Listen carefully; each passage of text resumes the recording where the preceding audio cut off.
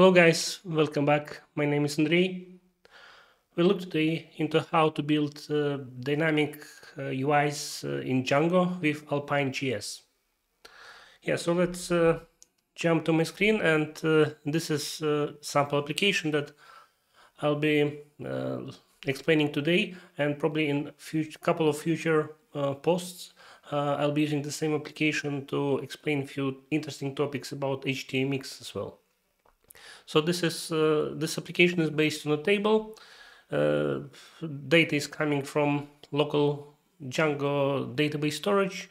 There's a Django model defined. Then there are a couple of Django views, and there's a Django model form. I'll talk all about this probably in future videos. Today, focus is about dynamic UI and showing and hiding stuff on UI using Alpine.js. So let's see what happens if we click, for example, edit over here. Then you saw there was no server call, there was no page load. Instantly, edit page was displayed below the table, and all other edit buttons disabled because based on the logic, when we editing the record, then we should not be able to edit any other records until we save changes or cancel changes for the current record. So here we can change any data. We're editing lex, and yeah, we can update the salary, say like that, and we press save. Then data is saved to database. And what I'm working now is when data is saved, the table should be data in the table should be updated. But this is not part of this video. This will be explained in the future videos. Okay, and when we press cancel, then the edit form is not displayed anymore, and edit buttons are enabled again. So this is the example. And if you go back to the source code. So the way how source code is structured, this employs HTMX file, main template file, where we have two includes. One includes a table, another one includes edit form. And over here we have X data attributes defined on top of standard HTML tags like div, and this X data is coming from Alpine.js. Yeah, probably if we go back over here, then if we look into Alpine.js, so this is the main website for Alpine.js, and it comes with nice set of documentation.